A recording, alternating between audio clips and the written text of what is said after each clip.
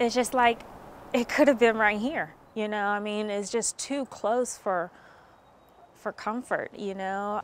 I'm confused to why people do these things.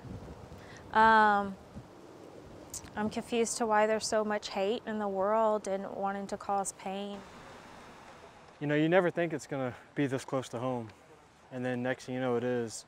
I mean, there was the thing up on Brody earlier today at the FedEx place where the package was delivered from. And so just, you know, it's crazy how close it's getting.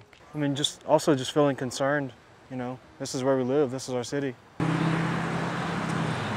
place where I work, they're taking extra precautions and stuff. I mean, these guys, I see them, they're all over the place. You know, I think they've, you know, what do we got, FBI and then APD and, you know, DPS and, you know, the ATF, everybody's out here. Yeah, absolutely. I mean, they're doing the best they can. We're definitely keeping our eye out, you know, just for anything unusual, but for the most part, you know, we're just, you know, trying to live normal, you know, as normal as you can, I guess, with this going on right now. So hopefully it'll come to an end very, very soon.